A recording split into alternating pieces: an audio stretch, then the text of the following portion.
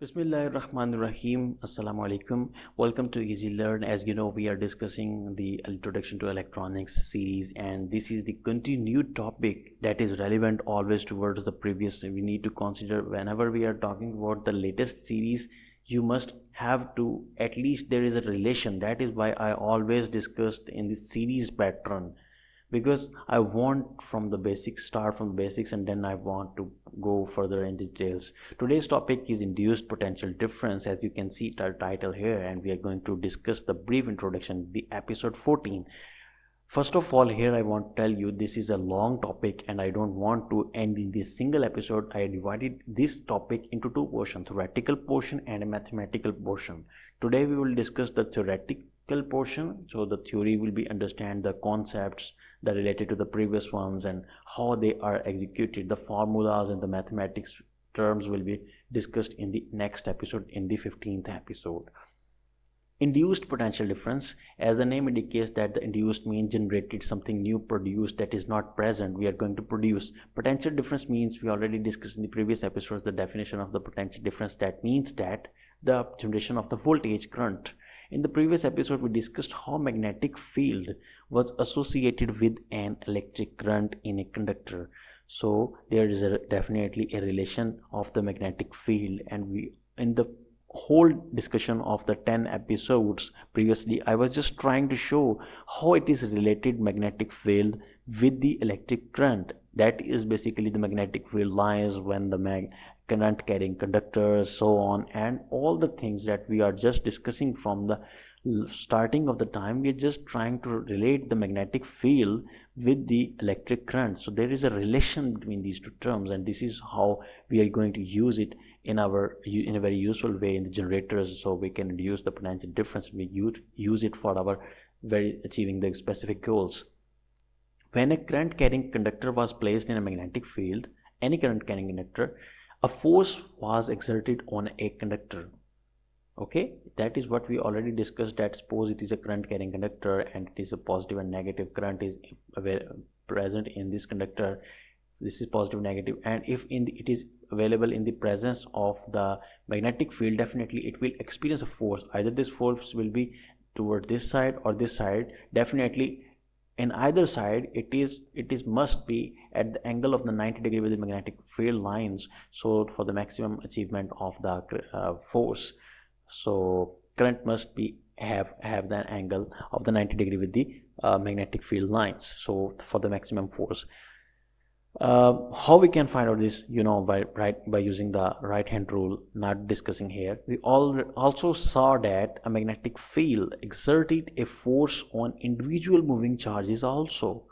In the next episode of where we discussed this, I think 7th or 8th episode, I don't remember right now, we also discussed in the next episode, after discussing the current carrying conductor, there are some basically individual charges, actually the force that are available in the conductor. And when we are discussing the conductor, it means that the force is exerted on a conductor, and in other words, it is actually acting on the individual moving charges. So moving charges are also very important, but in case of the moving charges, they have no current direction.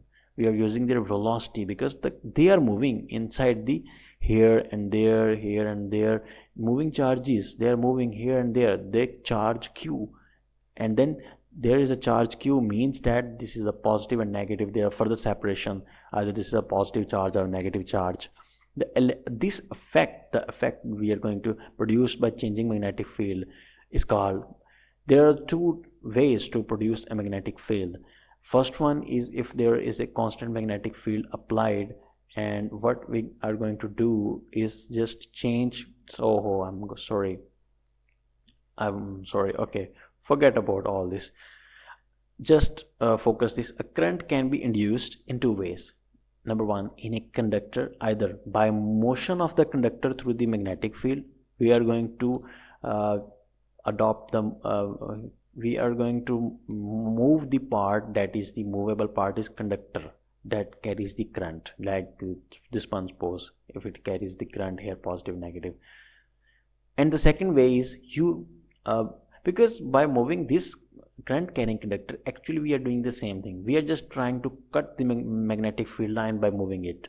In other words, we can achieve this by keeping it magnetic this part stationary and changing the magnetic field lines, but the purpose is same, so that it can pass through maximum magnetic field lines at a 90-degree angle, so the current can be induced. By doing this process called like electromagnetic induction, because electricity is produced. How? Because there are number of free charges available here, and when we do this pattern, actually they split up. The positive charges tries to adopt something on one side of the conductor. For example, this side is become positive tries to come here, negative tries to come here. The majority charges here is suppose negative, then we will try to say this is a negative side and this positive side. When a point charge q, this is a point charge q, moved at velocity v, we discussed this in already, this formula, moved with the velocity v through a magnetic field b. This is the constant magnetic field provided by the external source is at right angle. This is very important, at right angle to the field. So this is the velocity, and velocity must be at right angle to the field. It will experience a force given by the equation F is equals to qvb. This is the force that is moving towards the upper side and that is to the downside, because positive and negative tries to adopt in the opposite, definitely settle in the opposite, because they have opposite polarities. They will tries to come here in the majority here, and so it will become the positive charge, this will become negative charge. If we are going to use this velocity, suppose that this by going through this side, this will become positive charge upper side, while the downside of this conductor will have a negative charge in majority. So this behaves like a battery source. Suppose if we just connect something here and provide a path, the charges try to move, and by doing this there is a issue, because if we connect a source and we give it a path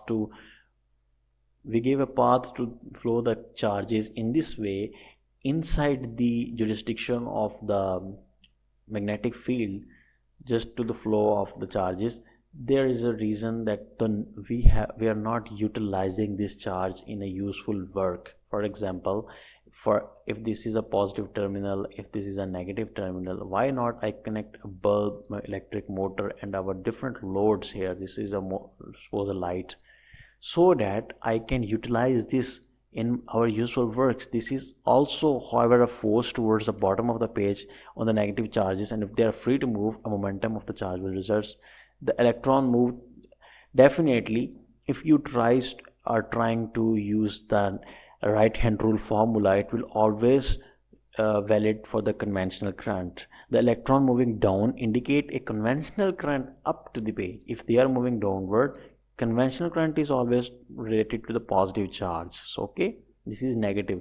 From positive towards the negative, it flows like this, while the charges that move the current that direction is from negative towards positive is called electronic current or real current. This is conventional current. We are focusing on conventional current, and all the formulas and the right hand rules we discussed is based on this assumption that is current moving from positive to negative.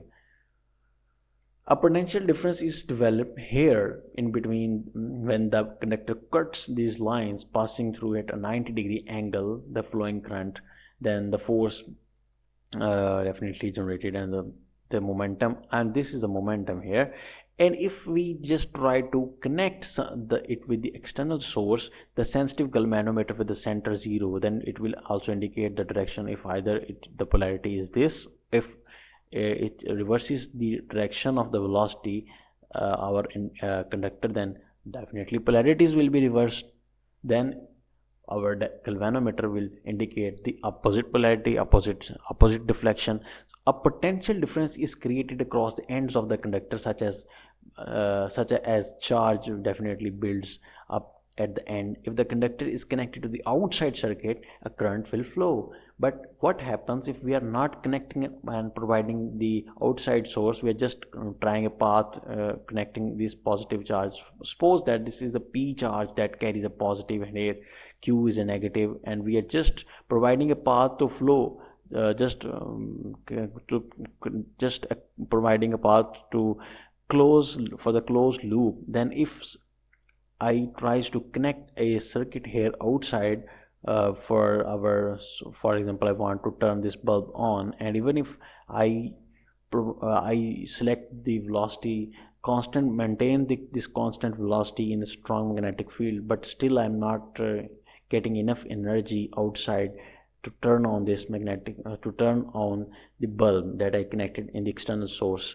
Why? Because this is the shortest path, current is almost wasting if it is generating too. So it means that part of the circuit must be external. This is part of the circuit, so that it will follow the path like this. When here it is a positive charge, it will tries to move from this way, and by passing through our equipment in the useful way, it will tries to complete this path and then entering into the negative terminal. So this is the external side. So it means that our some part of the circuit must be external connections are very necessary. If we tries to connect all the circuits inside, then current will definitely adopt the shortest path. Why current will have to move this difficult path and turn on the different lights and different things, motors definitely, and our different appliances? Why?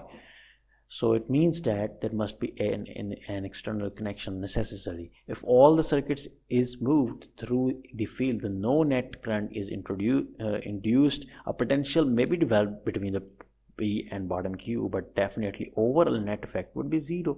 No use. Under the influence of the magnetic field, negative charge move downward, but for a very short time. No net current will be results in the potential difference definitely will be overall zero. One method used to generate a continuous current is to have only part of the circuit moving through the magnetic field. Means this is a rail type structure here that is moving on the sliding rails as sliding contacts, and this is having a sliding rail having length L, and it is moving, and this is only portion. And how we can achieve? We just need to connect here our sources, for example bulb again, then this is external source. No other path is available to complete this circuit. You can use this way in another particular way, like this one here. These are made up of the metals, these rails, and if this is going to slide either in this side or this side, if it is changing its direction, then polarity will be reversed, but the current will be generated in both direction, no doubt. The ammeter will show the indicating it is connected in series, so like this way. So this is another way. This is the external, and here it is not magnetic field. Magnetic field has a jurisdiction here, so we can obtain and use this current for different purposes. Now for some mathematics, a force must be applied to the conductor to start moving.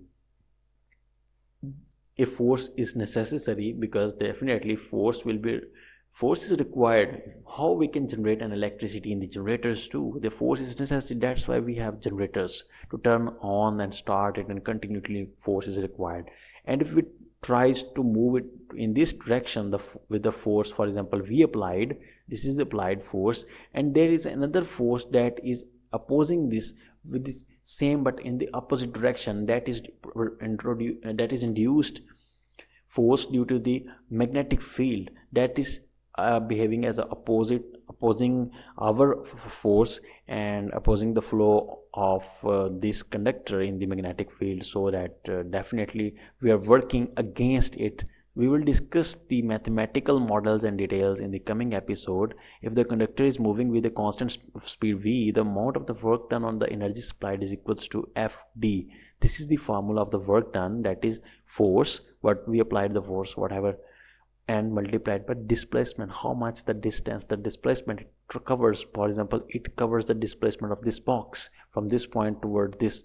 Then d, again splitting this formula. What is the formula of the displacement? Displacement means the velocity, the speed which it is using. We can calculate the distance by when we can for example, I want to say you how much distance I can travel. You just can imagine if I told you about the speed and time. For example, I am traveling with 100 speed of the 100 miles per hour, and I am also giving you the time I travel it for the 2 hours. Then definitely you can calculate my distance 100 miles per hour. So it means that 200 miles in 2 hours. So definitely we can calculate the distance. So this is the formula of distance: velocity multiplied by time, and because time is changing, so we are going to delta t, time taken by to move a distance d.